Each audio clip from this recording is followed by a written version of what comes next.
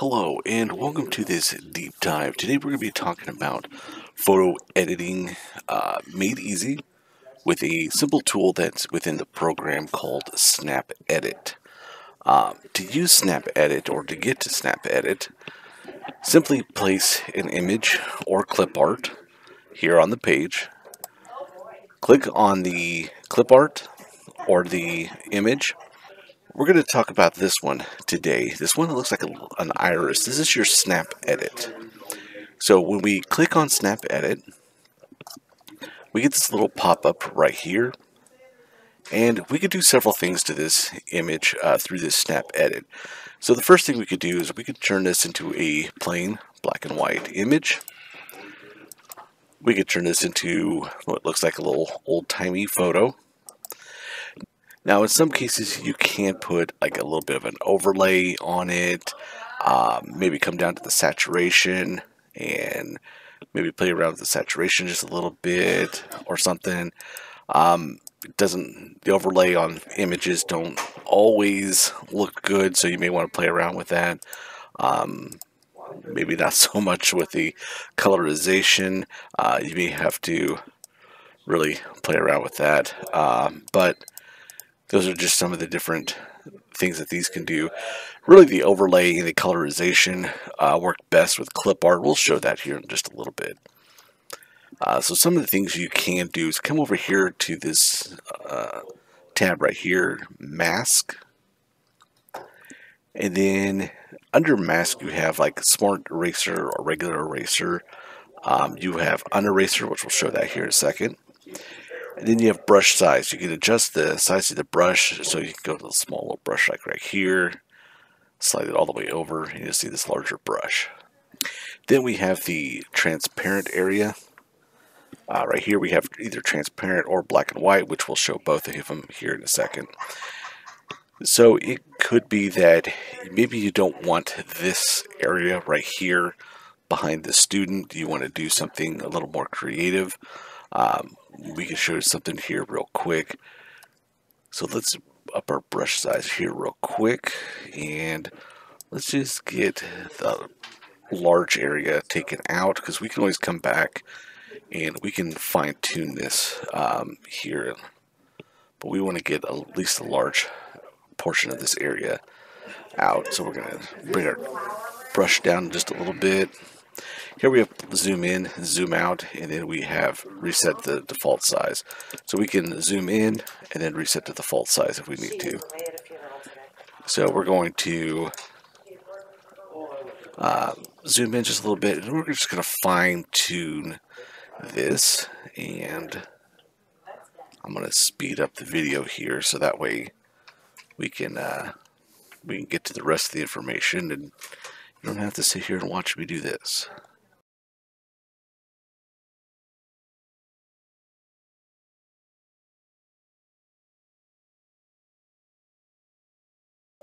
Okay, so now that we're done, we can go ahead and hit save. Now this will save it as a copy.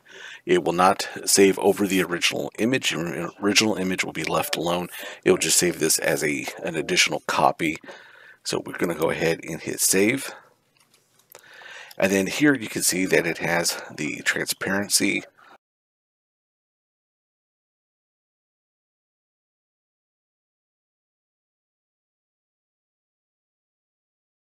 So we can always go back to the photo right here, and here you will see that the original image is, nothing's happened to the original image. Original image is right here. We just have a copy of it right here.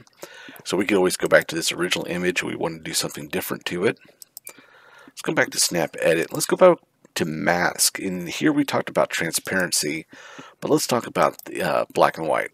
Alright, so using the black and white mask, what we can do is we can actually put a mask on everything in the background right here, and actually turn that into a black and white image with leaving the color or the focus right here. In this photo right here, we have the focus on the student. We can leave this one in color right here and all their work. Now, let's talk about the Unrace tool here real quick before we move on. If for any reason that your putting a mask on here and you slip and you get this right here, what you can do is we can zoom in. Then we can focus on this area right here. We can lower our brush just a little bit and we click on unerase. What unerase will do is as we are clicking and holding and then moving our mouse here, we're actually unerasing. We're removing that mask over this photo. And we can do that right there and see we're actually bringing this photo back to the original just by removing that mask. And then while we're here, you can always click back on erase and just kind of get that little fine tune right here. And we can kind of fine tune that image just a little bit more.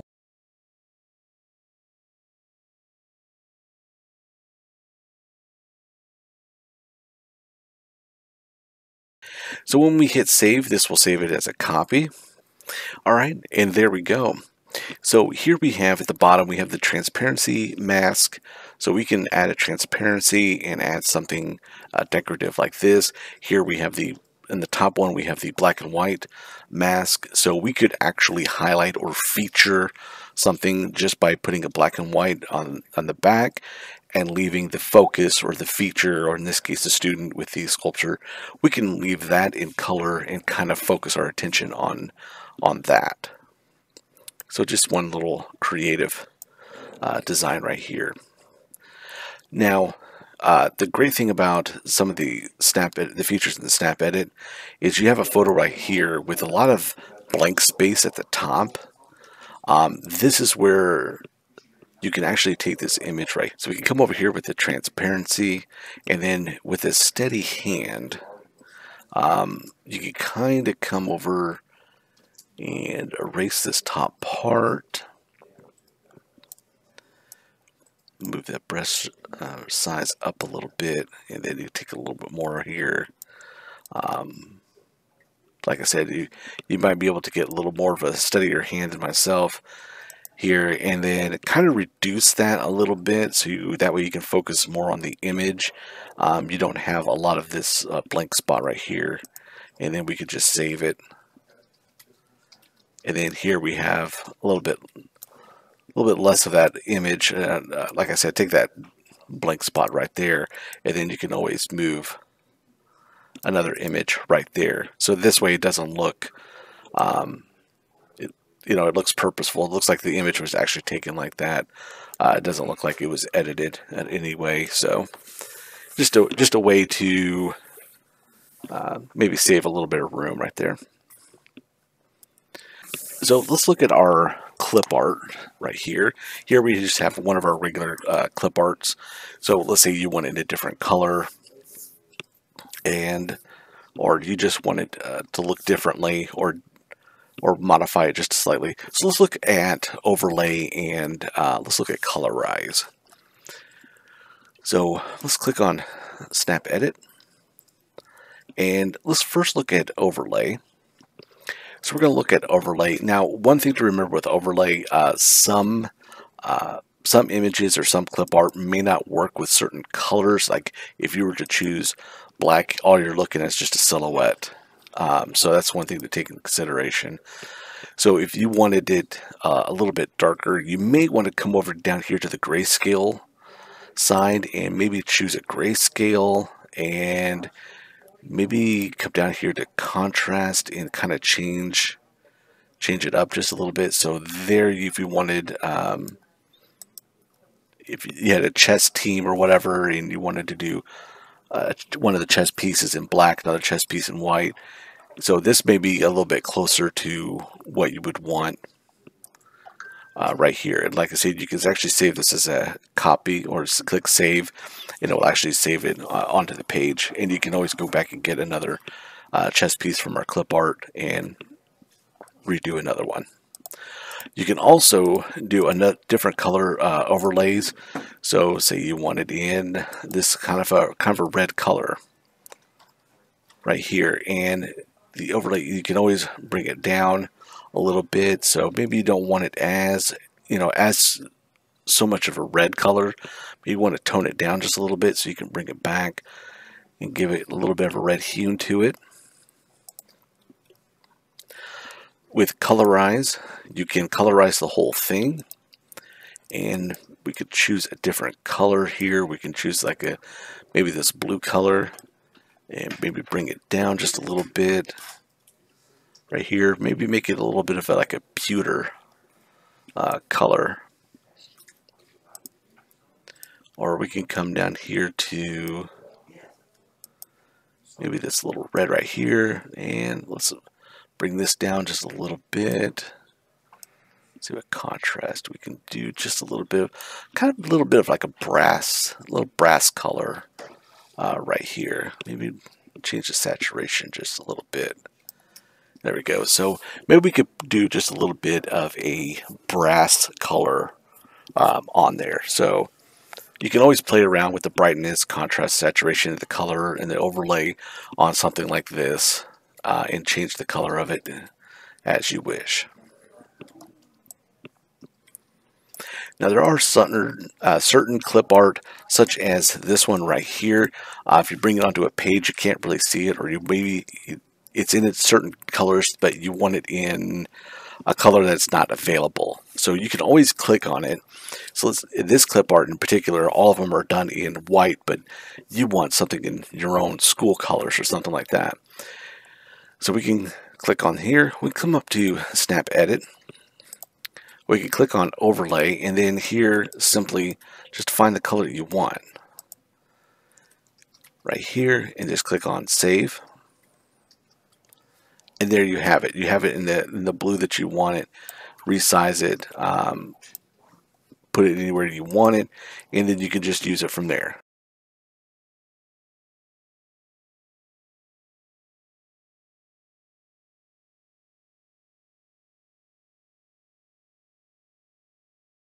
And there we go. So we changed this clip art around just a little bit, added a text box. We can make our own little custom header here and add our book day photos down below as we see fit. So finally, what we can't do is we can add a lot more creativity. So here we have our own mascot photo right here. And let's say we want to spruce this up a little bit. We want to add something. So let's get rid of these right here.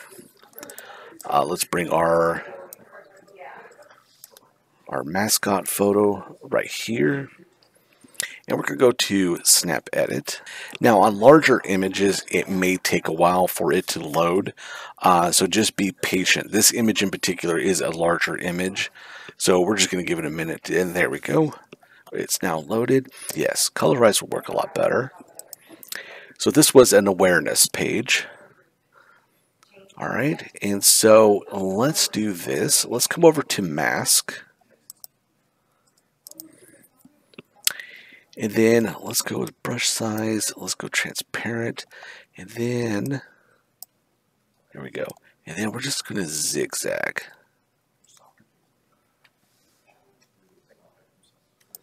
We're just going to do something like that. And we're going to click on Save. Okay, so there we go. Now, we're going to go back to our images here. And we're going to actually go up to where our mascot image is. We're going to bring this back over. And then we're going to bring this back up top right here. And we're going to stretch it back out. All right, and then we're actually going to go up to arrange here, and we're going to send it to the back.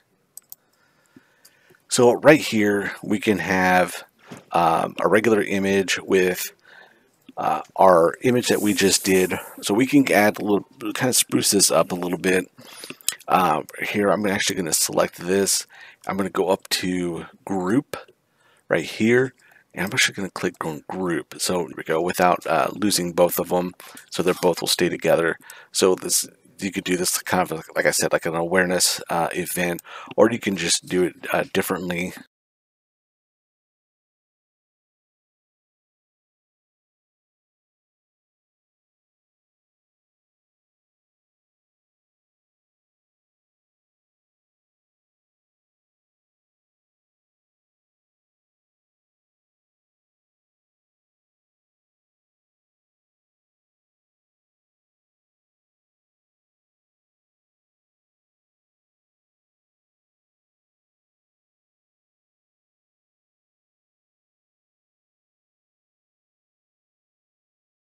Here we go. We're going to select all of these.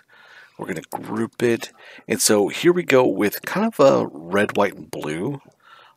So if you have an event that you need red, white, and blue, I mean, here's a red, white, and blue mascot, or really any event that you need multiple colors. So this is more or less just taking an image, adding a color layer to it or colorization to it, adding, taking it over to the transparency, maybe erasing a few things, adding just a little bit here and there, and just layering those different colors on top of each other.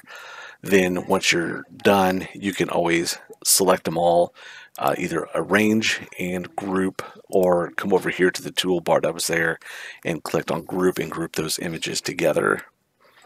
And so this is just something that you can do just to kind of add a little bit of creativity to it, have people think that you took it into photo editing and did it, but you didn't. You did it right here in inside the program with the simple tool Snap Edit.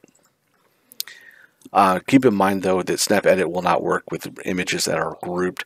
So if you go to Snap Edit and it's not available, please look and see if you have your images grouped. All you have to do is just ungroup it, select one, and then Snap Edit comes back. But like we said, Snap Edit works with probably about 99% of our clip art. For any reason you need assistance, you can always call in. We can always help out. Thank you for viewing our tutorial. For more tutorials and videos that will help with yearbook creation, please check out our channel on YouTube, Memory Book Company Technical Support. Thanks again.